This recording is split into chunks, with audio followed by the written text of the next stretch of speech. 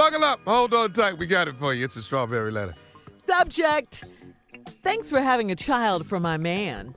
Dear Steve and Shirley, let's just get right to it. Here's my dilemma. I'm a 38-year-old woman, and I've never wanted to have children. 5 years ago, I was in a great relationship, and we were talking about getting married, but he wanted children, and I did not. So we mutually decided to end our relationship. We could not deny that we were still in love with each other. So 2 years after we broke up, we reconnected and have been seeing each other off and on since then. While we've been spending time together, he started a relationship with a new woman, and they had a child together, and he couldn't be happier.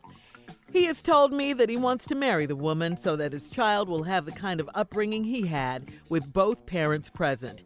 I truly believe now that he has the son he wanted, he and I can get back together and get married. He tells me every day that he loves me, so why wouldn't he want to marry me instead of her? If I were an evil woman, I could end it all between him and this woman by telling her that I've been with him this entire time they've been together. I have lots of damaging proof that would definitely break them up.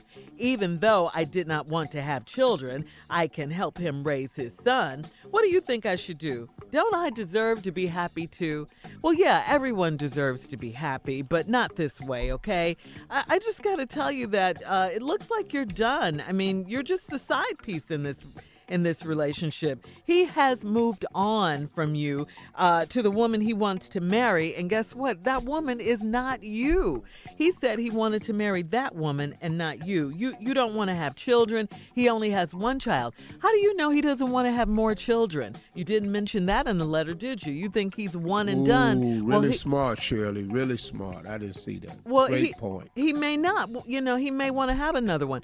And you still don't want children. So there is no future in this relationship with him. What you have with him is as good as it's going to get, with, again, you being the jump off. That's it. He told you he wanted to marry this new woman. He didn't or hasn't told you that he wanted to marry you lately, has he? So I suggest you ask, don't you deserve to be happy? What do you think you should do? Well, you need to get out of this situation because he wants to marry someone else and have you on the side, which is exactly what he's doing. Steve? This woman had a relationship with this guy. She's 30 years old. She never wanted to have children. 5 years ago, she was in a great relationship, talking about getting married, but he wanted kids. She didn't. So y'all decided to end the relationship, but you still loved each other. So 2 years later, after y'all broke up, y'all reconnected and started seeing each other off and on since then. Well, while we've been spending time together, he started a relationship. No, see, while we were spending time together, he started a relationship with a new woman. That's not true. That's not true. See, this is the first big lie in the letter. She thinks that for 2 years, this dude was sitting somewhere sad and upset that they had broke up and wasn't involved with nobody. So she writes in the letter, because this is a self-serving woman, while we were spending time together, he started a relationship with a new woman. No, he was in a relationship with the new woman, then y'all started spending time together. They had a child together, and he couldn't be happier. He told me he wants to marry this woman so this child can have the kind of upbringing he had with both parents present. Now, she believes that since she got a son he wanted, they ought to be able to get back together and get married. He tells me every day he loves me. Why wouldn't he want to be with me? If I were an evil woman, I could end this whole thing, blah, blah, blah. Even though I do not want to have children, I can help him raise his sons. What do you think I should do? I deserve to be happy too. You will never be happy destroying someone else's. That's right. You're right. Let's just start there. You'll never be happy destroying someone else's. You're the most self-serving person I've heard from in a long time. You, lady, you are what's the word? Is narcissist? Yeah. Is that She's the a word? Narcissist. You're just like the president. It's all about you. See, so now you didn't want to have children, but you think since he has a child, you can help him raise his son. You don't even want no damn kids. Right. So what's going to make you the great mother all of a sudden? You still don't want kids, But now you think you're going to turn into the supermom over the woman who had the baby. Are you kidding me? Are you kidding me? You're very self-serving. You didn't want children, so you broke up. You couldn't say, you know what, we love each other enough, we should share a child. No, it's always about you. I don't want to have no kids, so we break up. 2 years later, y'all reconnect. Now, he in a relationship, you can believe that. Ain't no man sitting on the sideline 2 years trying to get over no damn body. Man. We get over women with women. Hello. No, you got to say that again right there now. We heard him the first time. No, say it again. Go ahead, say it, Steve. We get over women with women.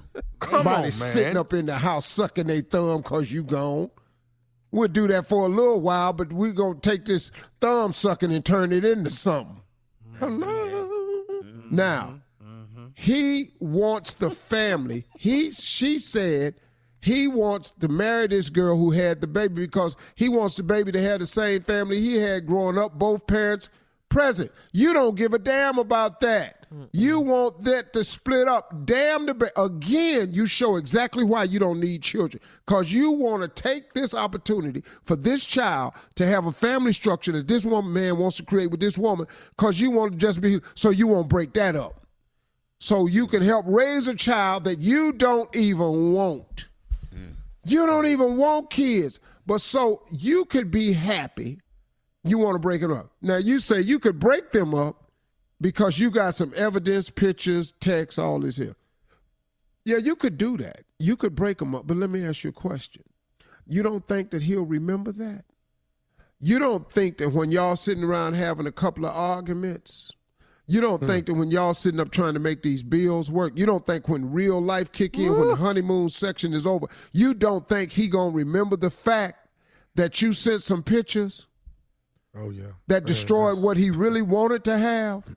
Now he over there with you with a baby that you don't want. Come on. You do not want children. You don't even want your own. If you don't want your own children, how the hell you supposed to want somebody else's? I'm just asking. Thank you. So one more time, you are the most self-serving woman. And like Shirley said, suppose this man want to have another child. You ain't it again. You're out.